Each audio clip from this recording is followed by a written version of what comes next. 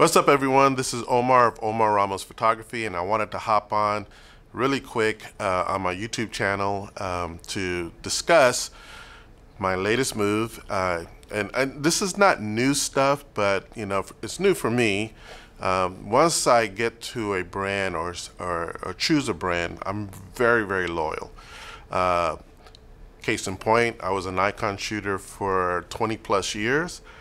This is prior to their mirrorless camera system, and I really loved Nikon. I've had some amazing experiences with Nikon system, but then I switched to Sony, and I've been with Sony for 8 or 9 years now. So that's a long time. And the reason for this YouTube video is, people were asking me, because I posted on Facebook that I switched from Godox to Westcott. And so I just wanted to discuss a couple of reasons why I made the change. And it may be minor to some folks, but as a full-time photographer, as I am, there are some things that you need to have consistent and to help your workflow. And it just got worse and worse and worse with my Godox lights, unfortunately. But first, let me just say this. Godox has been a game changer in the off-camera flash lighting arena, and they have implemented and introduced some amazing technologies, and I give all the props to Godox, and I still will have Godox products. They're everywhere, so I will never leave, quote unquote, leave Godox. But for this particular instance of my work, I felt it was time for a change, and I'm giving Westcott a shot. So I'm not being sponsored by any brand, Westcott or Godox or any of that. I want to thank Competitive Camera for helping me out with my lighting choice. I'm not sponsored by them, so this is completely my opinion. I haven't even shot with these lights yet, so we'll see what happens. But first, my history with Godox goes back, from the Godox early systems, and I have settled down on the Godox AD400pros, which I do love. I mean, they're portable, they're strong, they're powerful. They've never failed on me on a job, and so I've traveled all over with them and never had any issues with them. The technology is pretty simple. Also, the interface is very easy to use. So there are a lot of positives for Godox lighting, to use Godox lighting, and I still have a few Godox strobes here in my studio. But why am I changing? Well, the main reasons, a couple of reasons. Number one, if you've seen some of my latest behind-the-scenes video, it could be the age of my lights, but the grip, the handle grip with the Godox AD400, they're terrible. So they're not holding its weight. So I use pretty much medium to large size modifiers. I'm not a small modifier guy. I don't use like the 24 or anything like that. I do have them, but usually as a hair light or something like that. But my main modifiers usually start at 36 inches, and then 42 inch, 48 inch, and then my big umbrellas. So I will put them, and then you'll see the light just slowly, bend down because it can't hold the weight. So once I set up all my lights and get to my position to start shooting, and then I'm seeing, okay, it's starting to move, I have to go back, try to tighten it as hard as I can, and hope for the best, or raise the light higher than I would normally do. So, and I know there's a workaround for that. I've had a buddy of mine send me a washer to add to the bolt, and it kind of worked, but again, with these heavy modifiers, it just still seemed to be stripping, and it was just very frustrating. So that being said, that's one issue. and it could be due to the age of my lights. Again, they're durable, they've lasted forever. Also, the main reason, here's the main reason: color. Color is obviously very important, and I'm a photographer that preaches to get it right in camera, so that when you do post, your post work is minimum. You're only doing a little bit of time, because as frequent as I shoot and as much as I shoot, I just don't want to spend a whole lot of time color correcting and doing all this stuff like that. So in most cases, you're going to color correct, but it's usually a blanket color correction. And so you'll start with your first couple of images, get that down, and then bam, you can in Lightroom just knock them all out, or Capture One, knock them all out. But here's the problem: if your color is inconsistent from shot to shot, then you can't do that. You can't do a blanket correction. So you have to go almost individually for each shot. So what's been happening lately in the last few shoots, I'll have 1, 2, 3, one color, and then a different color cast, and then a different color cast. I don't know if that's the problem with the bulbs, if they age out. I mean, my lights probably around these set of lights were about 3 or 4 years old. One was older than the other. But I had a shoot. I was hired by a company out of Germany, and I had to do some shoots here in Texas, and it was horrendous, where the color shift was so dramatic from magenta to green. Every other shot, I thought there was something wrong with my camera. And so, again, I shoot Sony, and so I brought my camera into the studio, and I have my studio lights, which are Speedotrons, and I've had those forever. Color's great, consistent. I had several shoots with that, nothing with the camera. So get back to my Godox lights, and then there's the color shift. So I called my buddies at Competitive, and I asked them, they know what I do, they know what my content and what I shoot and so on. So I just asked them, what would be the best economical way for me to fix this issue. Well, they suggested the Westcott FJ400s, same kind of power, but they said the color will be a lot more consistent. I've had people say, why don't you go Pro Photo? And I know Pro Photos are nice, and for you Pro Photo users out there, more power to you. I just can't see myself as, I don't want to say the word reckless, but I travel a lot, and I use my gear, and it's from luggage to airplane to all that. And for one set of Pro Photo lights, it's 3 sets of these lights. So I just don't see myself. And if anything happened to any of these types of lights, I can easily find a camera store that will have either Godox or Westcott. That being said, more power to you Pro Photo guys. If I had them, yes, I would use them. But Westcott's it seems to have this reputation of being more color consistent, shot after shot after shot. So that's my main 2 reasons. Please leave a comment, if hey, you would have done this or would have done that, or let me know your experience if you had similar experience with Godox. And if you're a Westcott user, let me know what your experience is. This is my first set of Westcott lights, and I will do my tests, and I'll show some behind the scenes later down the line when I do my test shoots with it. I'm not taking it on the field yet.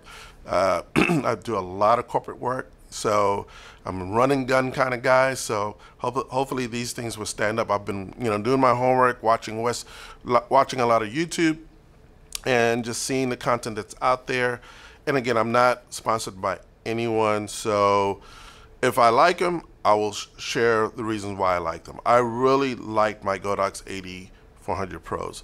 I will still recommend them, but my work and the consistency of the work that I've been doing has just gone up a notch, and it was just really a pain to go and having to fix color correction, color image shifts almost shot after shot. So hopefully this might fix the problem, and let's see what happens. You usually can tell after your first 1,000 shots, if the gear is going to be, will be good for you or not. So I have it right here. I'm going to pull it out, let you guys see, what I got. And it's not really an unboxing because I unboxed it already, so I could charge the lights and so on. But this is the first. Here's the Westcott FJ400, and I'm gonna pull it down here. Get it out of the case. There we go. So it comes with this nice big. It's not as big as the Godox case, but it's nice and compact and packed in there. Throw that right here.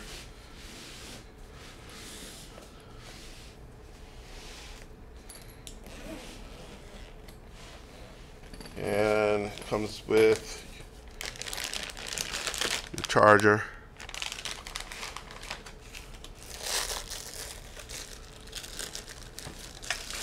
Your battery. Take a better look at it. There we go. You can see it. There we go.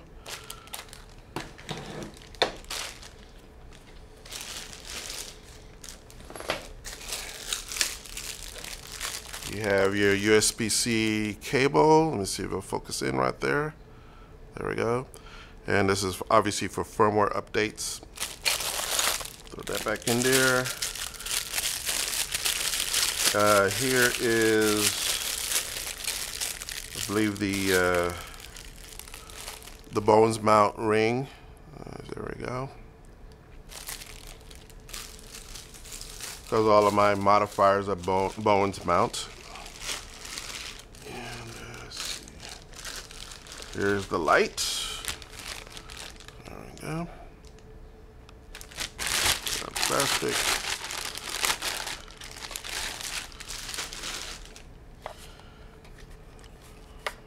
There's a little short reflector that it comes with. And that.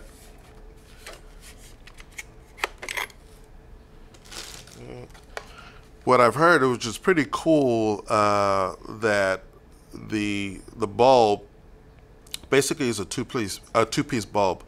You have this extended glass housing, and then you have the actual tube, flash tube inside. And then also you have an LED light right in the middle of it. Let me see if you guys can see right there. And what's really awesome, and I hope this doesn't happen, but if for some reason the glass tube breaks, it doesn't affect the LED or the flash tube, and I can still use it, normally. So hopefully I don't have to experience anything like that. I don't like breaking things, but stuff does happen. So I'm going to turn this thing on.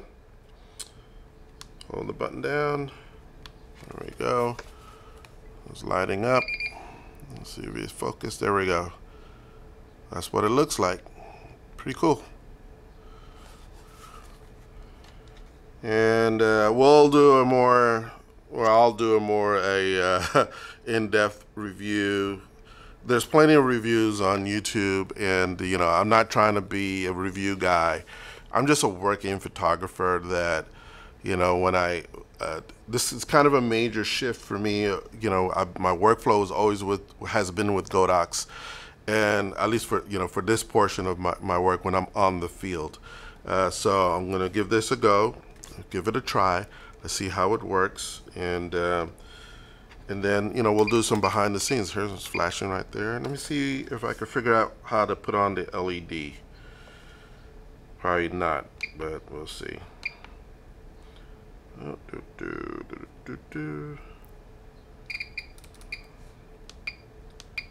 Okay, I don't know how to put on the LED. You're probably yelling at me like, dude, it's right there. This is how you do it, but I don't know how to do it yet. One cool thing also that you can't do with the Godox is that I can, when the power is low, I can put the AC/DC adapter power cable to it and still use it as a strobe. So if I have power, I can plug it in and I'm not dead in the water if the battery goes dead. So, but I'll figure out the rest of this darn thing in a little bit. What else did I? Oh, there it is. Oh, look, I'm smart, smarter than I think. Here's the LED. All right. So do you see that? And do you hear that? There's a fan there. So I don't think I would use this as a video monitor, but it's pretty cool. It's pretty bright. Wow. Yeah, love it. Okay. But that fan is pretty loud. So. All right, so that's part of the kit. I think there's something else that comes in there. Hold on, let me see. I got a little table here. I hope things don't fall off.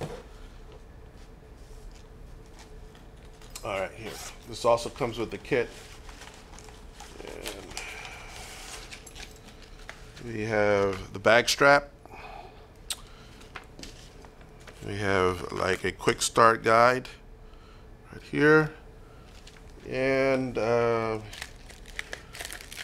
believe these are gels or some, yeah, they're gels. I think that's pretty cool.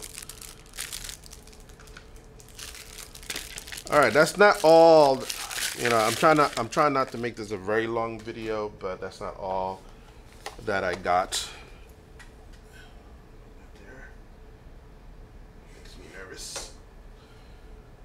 So with if you guys are Godox shooters, which probably 85% of you guys are that are listening to this video, here's another cool feature for Westcott. Is their trigger, their universal trigger. So their trigger, let me see if it'll focus in. There we go. Come on, focus. Doesn't want to focus. All right, their trigger here is universal. So what does that mean? It means that I can use this trigger on my Fuji camera, my Nikon camera, my Lumix camera, and my Sony camera, and my Canon camera, and any camera that I have. That's pretty cool to get a trigger that can do all of those things, and that I don't need to have multiple triggers like I do with my Godox system. I have a set of Nikon, Fuji, and Sony triggers just so I can use my Godox lights. This I can use in multiple cameras, just one trigger. I think that's awesome. The only thing different is that Sony's proprietary, I guess, hot shoe, you have to get an adapter so that, you know, let me see if it'll focus in. It won't focus in, but you have to get an adapter that will work with Sony, and it's only 20 bucks, so it's well worth it. And we'll do a review on that, or I'll show you how this kind of, you know, sets up. It's has its own battery, so just charge it and it's good to go. Charge it via USB and ready. No batteries to insert. Also, what else did I get? What else? I got the, I want to see how the FJ400 is. Let's see what this looks like. Will it replace my Godox AD400s, which I do love and I adore. I think here's my my Godox AD400s. Now these here are a complete game changer. I have a set of these. This is what I get on a plane with and travel and do all my corporate headshots with. Plenty of power, versatility. You know, they're heavy, they're strong, the batteries last all day. I've never, again, they've never failed me. I've only had one instance where I had an AD400 fall on me and it cracked open in the bottom, so that's why I have these little silicone, you know, booties on it and stuff like that, so that if it falls, it'll fall on the rubber part over here. You can get these on Amazon. I don't have a link. I don't have an affiliate link yet, but you know, you just put silicone casing for Godox AD400s, and these should pop up, and you can get a set of these. But again, my favorite light of all time. I'm not getting rid of these. They will be traveling with me until I get acclimated to the Westcott system. All right, let's pull this out. So this one also comes with a little case right there. See? Okay.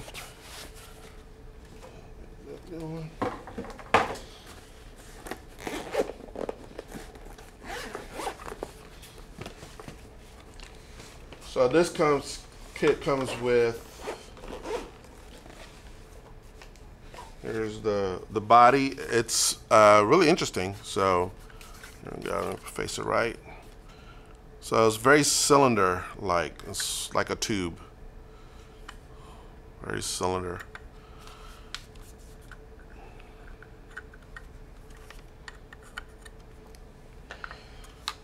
So it's unlike the FJ400, there is no clear tubing on top of it. It's just the bulb for the flash tube, and then you have the LED light. Makes me extremely nervous. So here, you know, the difference is with the AD200, you know, I got this head, regular flash head. Then I also have, I don't have it with me, it's across from me, I also have the bulb tube heads also, so universal heads. So this makes me nervous because unless this thing, you know, you got to keep the cap on it, this can easily break. Very nervous about that. It doesn't feel, I mean, it's you know, hard plastic. It doesn't feel as sturdy as the AD200s, but battery is kind of similar. Stick it in here, slide it in. All right. I mean, again, I feel nervous because if I drop this head first, it's a goner. It's a goner. All right, here we go. I'm turning on. Very similar interface as the FJ400. You dial in your power settings. A little different than the Godox, where you use fractions to kind of, you know, dial in your traditional fraction of power instead of this, where I gotta kind of understand the 1.0 system. And let's see, a little strobe right there. I'll hold on to it. Turn it off. Let's see. This also has a screw mount right here. So if I want to mount it onto a light stand, it's kind of the same with Godox. It'll mount this way, whereas since this is a cylinder, it doesn't really matter. Yeah. Comes with a little snout here. There's a grid. Grid's removed. You can take this all out.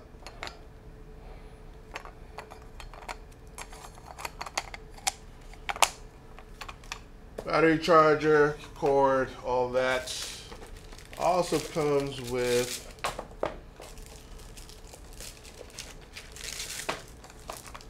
these little flimsy color gels. So I guess you slap it on here.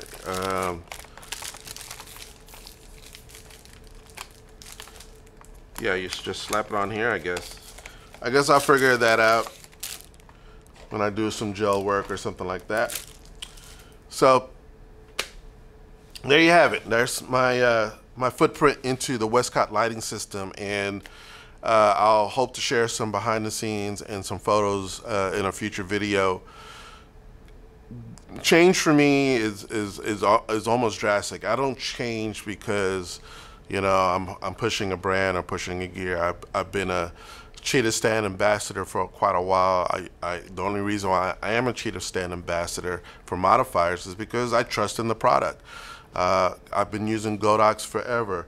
Like I said, I am not getting rid of my Godox AD400s because I trust in the product. And as a professional photographer, you just have to have gear that you can rely on. Once it starts failing on you, or you're having some issues, and it's costing you more time to do your job, that's when you start looking for other solutions.